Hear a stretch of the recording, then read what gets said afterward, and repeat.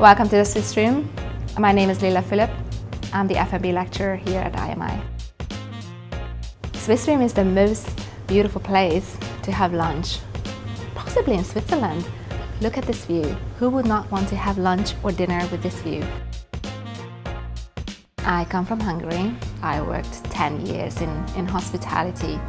Very hands-on works. I managed restaurants from Florida to LA, through Washington DC up to Boston.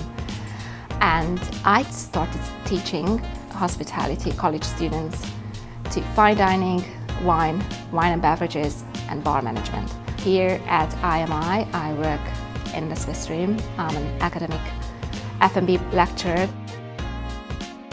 So here at IMI, we educate the future generation of restaurant managers and hotel leaders, the hospitality industry leaders. So here at Swiss Room, this is a training restaurant. We train students to learn how to serve in fine dining restaurants.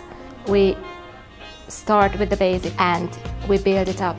Every single occasion, every single day, we learn something new. They learn how to set up the table, then how to carry plates, then how to serve beverages, how to make a beverage, how to sell a beverage, how to sell a food, how to upsell. It is really built up, and by the end they should be able to go and work in a fine dining restaurant. That's what we are preparing them for.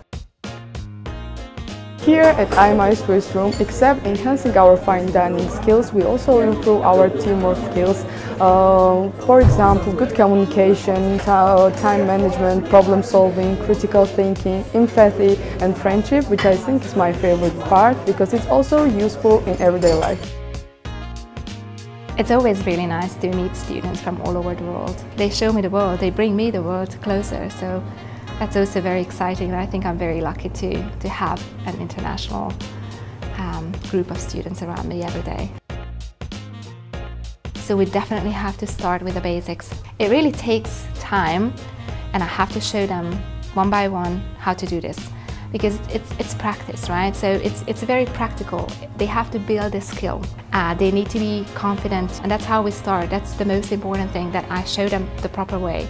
And later on, once they're confident, they have to speed up. So there's one more step up.